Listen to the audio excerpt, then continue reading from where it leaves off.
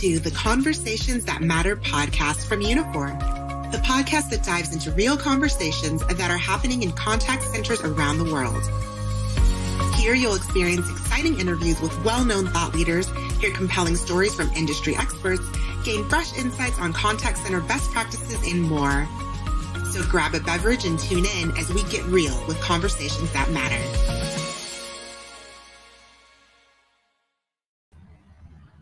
Hey everyone, welcome to CX Day. I'm so excited that you're here.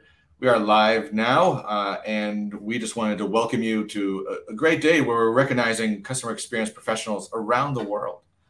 And with me today, we have my coworker, Sabrina Thelwell. She is the Senior Customer Success Manager. Welcome, Sabrina. Welcome, Randy. I'm so excited to be here. It's an awesome day today. It is. This is something where we we live and breathe CX all day long. Yes. And it's something that we kind of take for granted, but it's good to kind of take a pause for a moment and kind of recognize where people have come from. And so for today, we want to know, where are you guys connecting in from? We're living in a virtual world, in a hybrid world today. And so if you can comment down below, wherever that below is, we're across the interwebs here, whether you're on LinkedIn or whether you're on Twitter, Facebook, YouTube, let us know, and we'd love to give you guys a shout out. And so as we kind of move along, for those that don't know who you are, Sabrina, tell us a little bit about yourself and what you do at Unifor. Sure. So I am relatively new to Unifor. I've been here about 3 months now, but I'm not new to customer success. I have spent the last 17 years being passionate about delivering the best possible service to our customers and really ensuring that the customers are seeing consistent value. For me, the measure of that is, do our customers keep coming back? Yeah. Right? Do they keep renewing? Do they keep buying more things? Do they recommend us to other partners, other vendors? And so the role that we play in really driving that lens with the customer and really being that extension of their team is so super critical. And the role that we play is even more so. At the end of the day, we become the face of the company to the customer. We have that constant interaction. So the relationships that we can build and nurture, and our ability to help our customers not only meet their short-term goals, but also their long-term goals collectively really sets us apart. So I've just been so proud not only to be in customer success, both as an individual contributor, but also in a leadership role in the past. So it really gives me a really varied lens to be able to work with all of our customers, no matter where they are in their journey. So that is the key thing that you just said in terms of why you are here today. I mean, your vast experience, kind of what you do at Unifor as well as what you've done in the past. So lots of lessons learned lesson nuggets, if you will, that you'll be bestowing upon us. And I'll share some of mine too over the years, and we'll make this as fun and engaging as possible. So thanks for people from Texas. We have someone all the way from Tunisia, which is awesome. And we love you guys. And so thanks for tuning in today. And so, excuse me, the theme that the CXPA put out is around CX is a team sport. So we just want to do a little deep dive into that and, think about, what does that really mean? To you, Sabrina, I know for me, it's all about collaboration. But I'd love to hear from your perspective what your thoughts are on that theme of the year. I think we've all heard the saying that it takes a village. It takes a village for a lot of things. And especially when we're talking about, the customer experience, customer service, customer satisfaction, that couldn't be any more true. If you think about our customers and the way that we interact with them, they really hold the power in their relationships with businesses, right? So it's not enough as a business to just deliver products to your customers. They're expecting that we're delivering outcomes as well as successes. And so in order to do that, it really takes a cohesive team. You can have great groups of people within your organization who are individually doing great things to move the line across. But if we don't have a customer-centric environment, and if we're only handing off responsible of customer success to one person, we're really doing our customers a disservice. So at the end of the day, if our goal is truly to be customer first, then we have to do a better job of actually spreading that customer first methodology and thinking just outside the walls of the customer success teams, but to cross all of the teams in the company. So that at the end of the day, it is one village working together for that common goal, irrespective of what your specific role in the organization is. That's very true. So no siloed approach. That was perhaps 20 years ago. Yes. Maybe even not that far back. I mean, yeah. What are your thoughts on I mean, has the CX role, there is a CXO role now, of course, in companies, but 20 years ago, there really wasn't, right? No, it didn't exist. You know, what I saw in the past was this role was very reactive, right? Yeah. Customer has an issue, you jump in and respond, you put out the fire and you wait for the next fire. But there wasn't this thought on how to cultivate long-term success, how to cultivate value with your customers, how to cultivate that attitude of, I know what you're doing for me every day, Sabrina, because you're proactively showing up. So we've gone from just firefighting and putting out the fires to being thoughtful about how am I proactive in showing value, right? And that's a consistent thing that you deliver every day. So one of the things that I look at is, what are the things that I can do that show the customer that I'm being thoughtful about your business goals? I'm being thoughtful about your drivers. I'm being thoughtful about your initiatives. I'm being thoughtful to let you know that what we bring to the table every single day is going to help you accomplish that. And if they don't, we're going to talk about how to do that. So when we can take off that reactive firefighting hat and really take a step back and think about that longer term proactive approach, that shifts the lens. It shifts the value. The customers start to see the value right away in not only the products, but the delivery of the products. And one of the best things that's at renewal time, it's not this question of, well, what have you done for me? They know what you've done because you've demonstrated that value again and again and again consistently over time. Yeah, I mean, if they ask that question, then it's probably too late. So they're not going to be a good renewal, Randy. Yeah, it's not going to be fun. So on that note, let's talk about leadership and how CXO or someone that is leading the customer experience initiatives at a company, you know, where does one start? I mean, say you've worked with customers before with those specific roles. Yes. Say you're starting a new role. Maybe it's a new type of initiative at the company. Where do you go? Where do you start kind of hunting for answers and for help? So for me, I take a very simple approach. I think the first key to success is really establishing your credibility with the client, right? Yeah. Say exactly what you're going to do exactly what you're going to say, and follow up and close that loop. If you really focus on building those strong, collaborative, opening partnerships from day one, for me, that's going to be the key, not only to short-term success, but long-term success. Yeah. I like to sit back and take a step. I want to understand their culture. What are their values? How do they like to communicate? How do I need to adjust my style, my approach, my method to really embrace their cultures and their values? Yeah, so the internal buy-in is super key, right? And you've got it. The only way you can do that is by understanding the culture, how everyone kind of interacts with each other. You know, what's more important in one team versus another? Might not be, right? And so you really need to sit back and take the time. A one-size-fits approach does not work here. Right. And even within a company, you have different groups of people who want to communicate different ways. Your job is to figure that out. How do you get the message across? And again, how do you build that trust, that loyalty, that credibility? In any customer relationship, there are going to be challenges. Yeah, there are going to be issues, right? But your ability to navigate those based on your credibility, based on the respect that you have found for each other, is really what's going to set you apart. And it was really what's going to make the navigation of those issues a little bit easier at the end of the day. Awesome.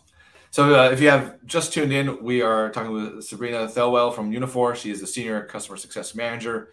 And today is CX Day. So make sure to give love and gratitude to all those that are practicing customer experience in your world, whether in your company or maybe your customers. So Sabrina, we're going to talk about, still talk about leadership, and we're going to focus around kind of the team dynamic and more so the structure of the team. Can you tell us, how does one go about creating that structure so that it isn't a siloed approach, that there is a cohesive kind of mission in mind? Yeah. I think the first thing that you have to do, Randy, is you have to really build a team mindset. Every member of the team, every different organization that makes up the part of the team really needs to understand at the end of the day how critical their role is. And a lot of times when we're working in siloed teams and we're just seeing just that small portion of what it is that we do, we don't understand the broader, more general impact to the customer. So one of the things that I like to do when I'm working with teams is I want to sit back, I want to collectively help everyone understand how what they do makes a difference, how what they do is received by the customer, and how important what they do is.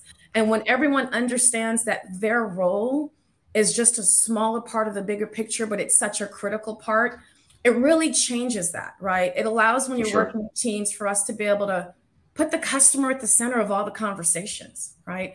It allows us to actually now share data across the teams and give the teams for context. When I ask someone to do something, it's not just a matter of, hey, this is what needs to get done. If you can stop and pause and help them understand why, the impact, what'll happen if it goes well or not, then it really gives them that buy-in to say, I make a difference. And because I make a difference, I want my work to stand apart. I want my solution to stand apart. I want my delivery to stand apart. So for me, that's really going to be a big part of it. And then the other thing is really having and encouraging open discussions, right? As teams, we want to get together. We want to talk about when things don't go right and there's opportunities for improvement. But guess what? We also want to celebrate those wins, those successes, because again, it takes that village. It takes everybody coming together, not just doing their part, but understand how their part fills the whole. And so for me, having that constant collaboration, that feedback, and the ability to be honest and open and candid, I think is what sets that team attitude apart. And that's what I strive for as I work with a lot of different cross-functional teams every day. Yeah. One thing that I love what you talked about is the data. And sometimes, people are kind of just in their, typing away, they're developers or engineers, and they don't really realize the effect that they're having on the next push, the next release that they're doing. So that seeing that data in terms of, like, say, the customer feedback or the usage of the product, I think is super key, and definitely. I would absolutely agree. Like you said, we're so heads down on just our one little part. And sometimes we miss just how much that part fills in the whole. Right. So helping people to see that, I think, helps us work together so much better, and then collaboration. I love real-time collaboration, right? Especially we're talking about Teams. Using Microsoft Teams is one of my favorite. Gives us the ability to quickly bounce things, ping things. Here's an idea. What did you think? And it just encourages participation. And when you feel that you are welcome to participate and your ideas are valued, it really changes how you participate with the team. Yep, it does. So a former coworker of mine, friend of the CX industry, his name is Jeremy Watkins. He's over at Number Barn. He's the director of CX and customer support. And he does a daily CX question of the day. So if you ever want to look for that, look up the hashtag CXQOTD on LinkedIn or Twitter. Literally every day there's a question that comes from him around CX. And one of the things that I thought was interesting that he did in the past week was, why should the customer care or customer support team care about CX? And wanted to get your take on that. The first thing that stands out to me, Randy, is brand perception and brand recognition. As we're working closely with our customers and as we start to onboard them and we work with them with product adoption, the CS team's job is really to ensure that the customers have the best experience possible, which at the end of the day is going to maximize your brand perception. My goal is to turn every single customer into an advocate, right? And if we are focused on improving our brand perception by improving the experience, our customers at the end of the day become walking advertisements for us. They're excited to talk to other companies about what we do. They're excited to say, hey, we're doing this cool thing with Unifor. Yes. Let me tell you about it. This is like super awesome in the way that they deliver. So for me, that's probably one of the biggest ones, is that customer satisfaction, what we do, how we interact with the customer, drives that brand perception, drives that brand adoption, because we become that face. And what a unique opportunity we have to really take how we interact, how we talk, how we deliver, and wow our customers. Yeah, for sure. So if you're listening to us on the audio end, or on on the on-demand end, or live, we want to take your questions and comments. So just comment down below. We'd love to answer your questions around CX and how we can help your organization. And if you listen to this on demand, just email us at podcast@uniphore.com and we'll get back to you. All right. So another thing around CX, which I think at the executive level, a lot of people talk about, is how do we measure success? What are some of your kind of data points, metrics that you take a look at when you're measuring CX? So there are so many, so I'm only going to touch on a few. One of the ones that I like is what's considered the CLV. That's the customer lifetime value. And it's basically the fundamental metric that we look at that tells us, looking at the revenue that we're getting from the customer, how much do we expect that to generate over the lifetime, right?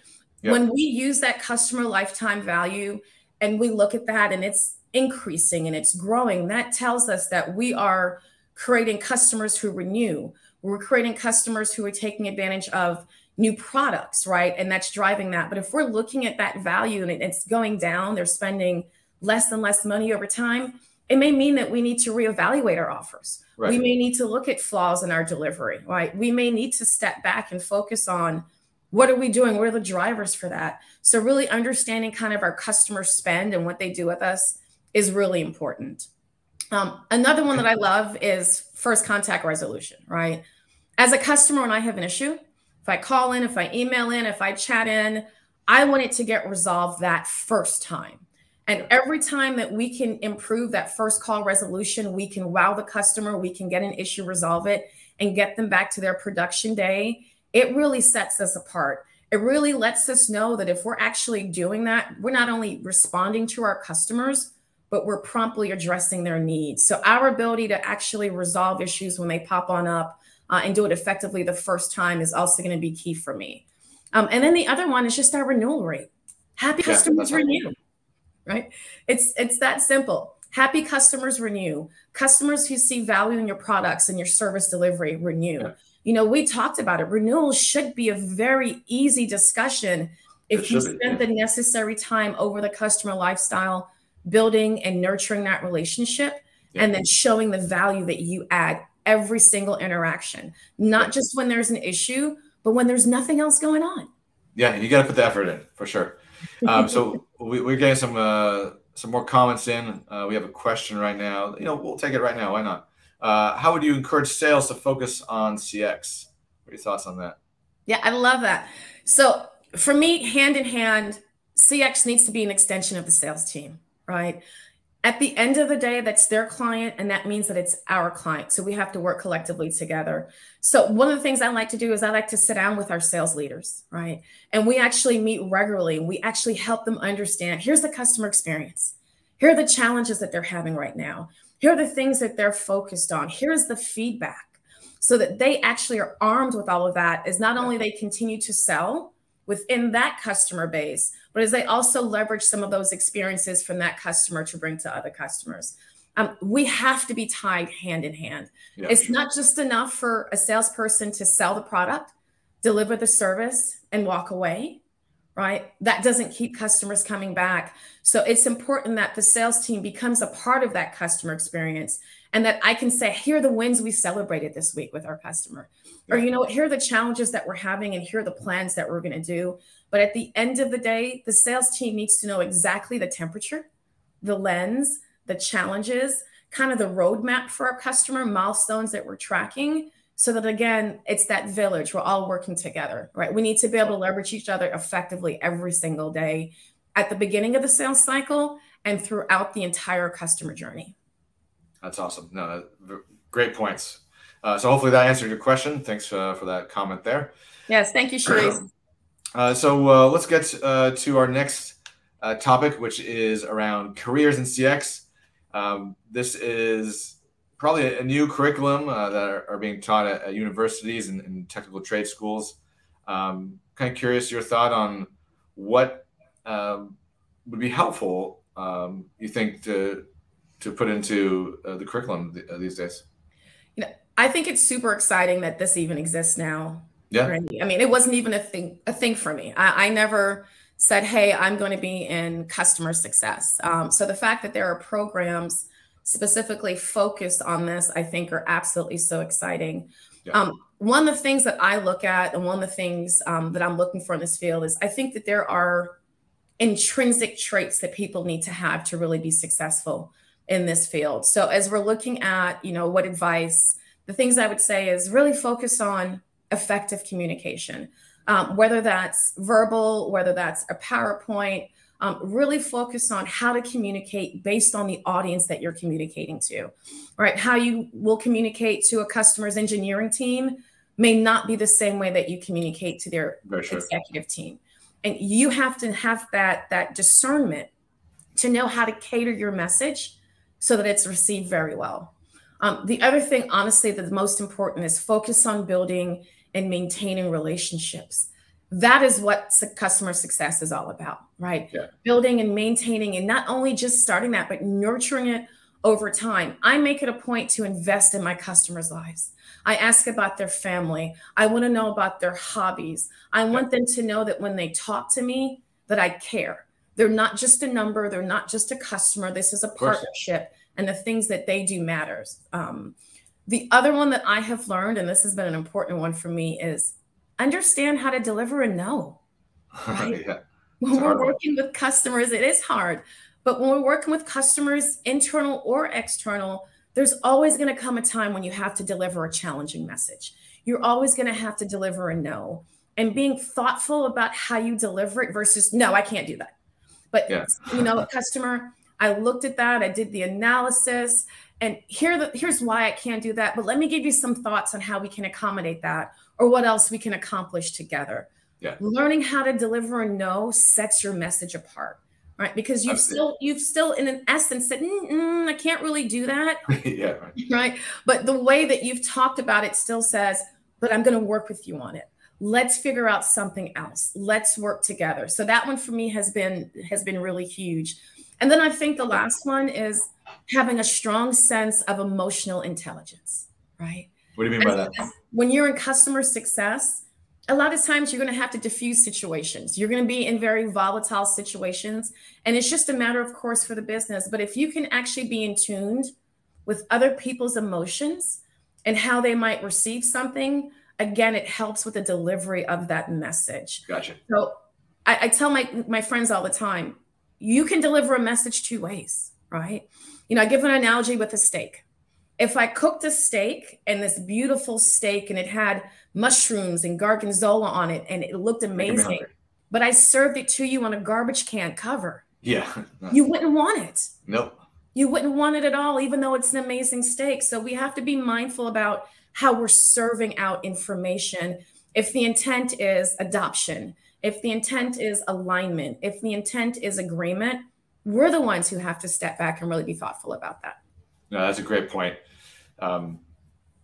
You have to know what your end goal is, what your mission is, and I think that's super key on just overly communicating that sometimes to your team. Yes, more is more. Yeah. Quick question. I mean, you talked about customer success, which is your role. Is there a difference between customer success and customer experience? For me, they kind of go hand in hand. I don't like when we separate them apart. So whether it's the customer experience, the customer journey, customer success, customer service, right? Yeah. The first word is customer, right? That's the first word unequivocally. That means that irrespective of how you want to label it, all of those functions, the customer has to come first. And we need to be able to balance the needs of our customers internally with our business needs, but always with a lens for how do we wow our customer? How do we make sure that the products that we're delivering, the services that we're delivering are in alignment with our customer's journey and what they're intending to do? So I think they all go together, Randy. Yeah. Okay. So wouldn't be a podcast, a LinkedIn Live from Unifor without talking about AI and automation. Yes. So we want to get into the kind of the future of CX, and we believe it's definitely around AI and automation. But what are your thoughts around how that's going to change the customer experience industry and just the overall experience that customers are having, whether employees or customers? You got it. For me, AI and automation is so huge. As I look at doing things every day, I keep thinking that the things that are repeatable, all of the same, we can automate those. And, customers nowadays, they don't want to wait for answers, Randy. They want to get answers as quickly as possible. They want to get information as quickly as possible. They want to get what they need as quickly as possible. And so if we're going to keep up with the pace of our customers and keep up with the demand of our customers, we have to bring in automation to make things easier, quicker. One of the things I love is really the accurate and personalized recommendations, right? I've just done a search for running shoes. And now I'm on Facebook, and all of a sudden I've got 3 or 4 ads for shoes that fit what I was looking for. And I didn't stop to think that was AI in the back personalizing something for me, just kind of based on my search history.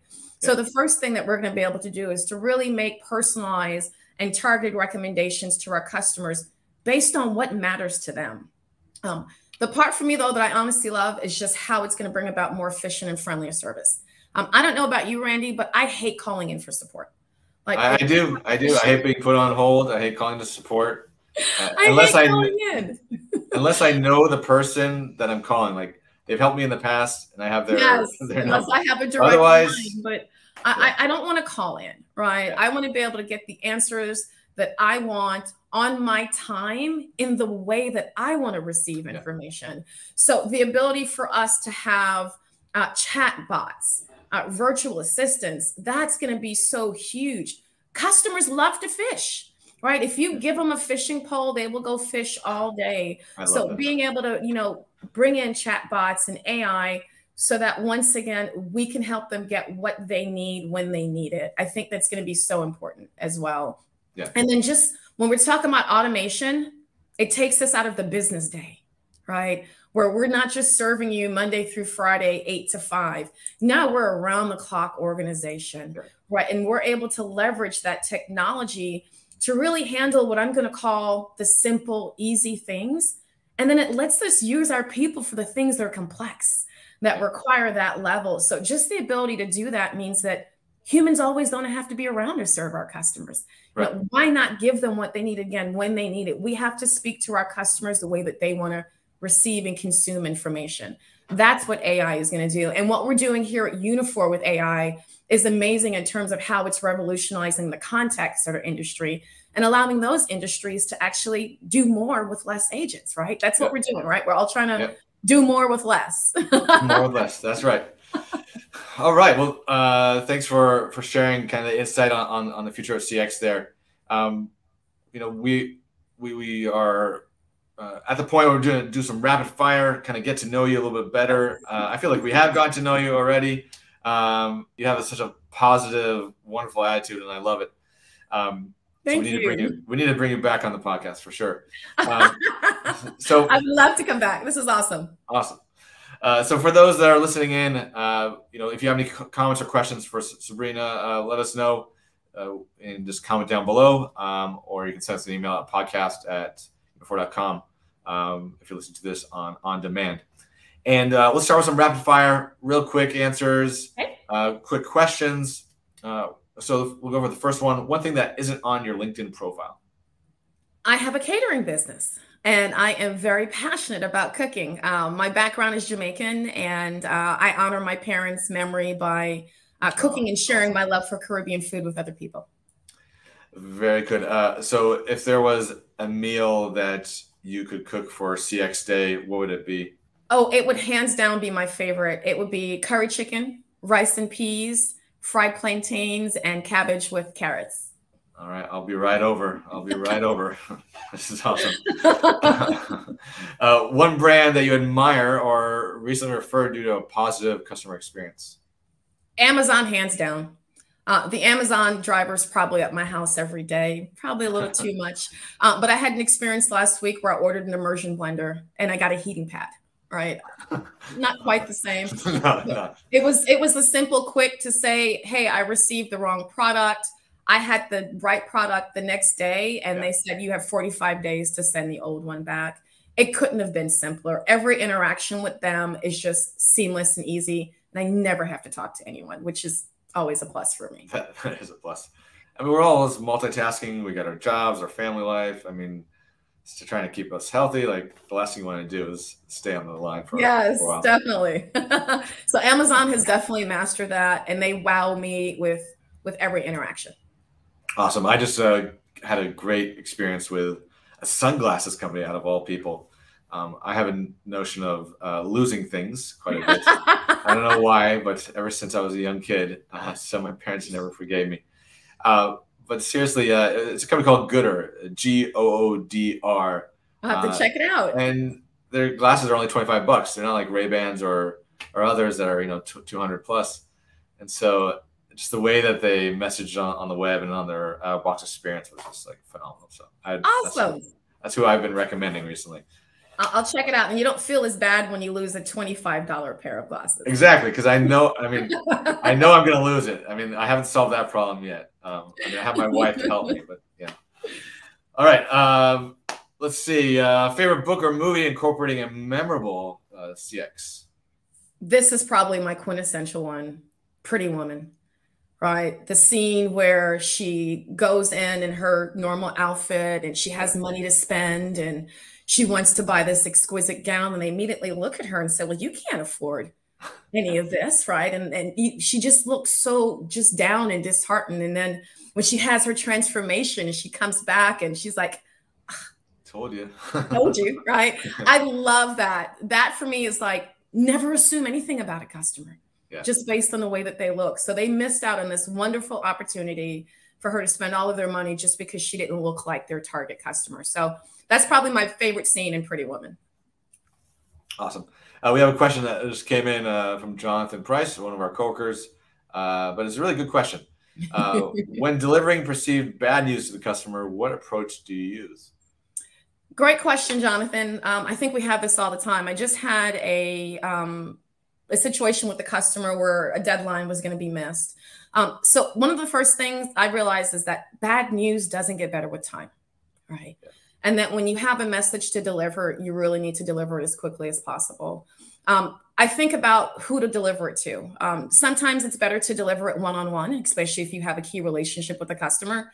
And that way you can talk very candidly about it before you deliver it in a forum. But typically I try to help them understand how we got here, what the message is, the impact to them. But past that, how do I make sure that we don't end up here again, right? What steps am I going to take so that as an organization, we learn from this experience so that I'm not delivering this message the next time? What I've realized is customers normally don't have an issue when you have to deliver bad news or there's a challenge. But what they want to know is that you're learning from that experience and we don't keep having the same challenges and the same issues. So I make sure that I always follow up with, here are our lessons learned. And going forward, here's how we mitigate or manage this risk for this particular issue. So I hope that answered your question, Jonathan. Yeah, that's awesome. Definitely a great question. All right, the last. All right, thanks for loving this chat. Definitely share it out. This will all be available on demand after we hit the end broadcast. So definitely share it out to your teams. Last rapid fire question before we close for the day. CX thought leader you enjoy reading and getting advice from? Blake Morgan is who I picked. Super cool, best-selling author, keynote speaker. She has something that she says that really resonates with me, and it's really very simple. If you make people's lives easier and better, you'll always have an audience. That's me. It sums it up. It sums it up right there. So I really enjoy listening to her. Yeah, I know she has a great podcast. And definitely her and her husband, Jacob Morgan, are both definitely great people to gain advice from. Yes, they are. Yes, they are. All right. Well, that is today's wonderful CX Day conversation with Sabrina from Unifor. So thanks for the time today. Thank you for having me. This has been a lot of fun. And we hope that all you guys out there listening in are having creating memorable, remarkable customer experiences, this is the time to really go full speed ahead on making sure that customers are first. Yes. If you have any other questions or comments, definitely comment below on this video, or if you're listening to this on our podcast, shoot us an email at podcast@unifor.com, or you can also get us going on social. Tag us at Unifor on Twitter or on LinkedIn, Facebook, wherever you are following us. Last comment we got from a LinkedIn user. Good stuff. Thanks. You said never to have to talk to someone at Amazon is a goal. Where does Unifor call center automation come in? Is goal never to have a call center? No. So definitely the goal is never to have a call center. But for those questions that can be answered easily, quickly, give that information to your customers so that they're calling in for the things that actually require a level of human interaction and complexity. All right, I shouldn't have to call Amazon for a return. That's very simple. They do that all the time. But if it's something that's really complex, that's where the phone calls come in. So what that does for call centers is it changes the profile of the agents they hire. They're hiring different types of agents to handle more complex, longer, lengthier interactions. And they're driving those short-term things to AI, to online interactions. So call centers will never go away, but how call centers operate will change. Yeah, absolutely change. Awesome. Well, great question. Great answer. So thanks everyone for tuning in. This has been another podcast from Unifor. This is the Conversations That Matter podcast.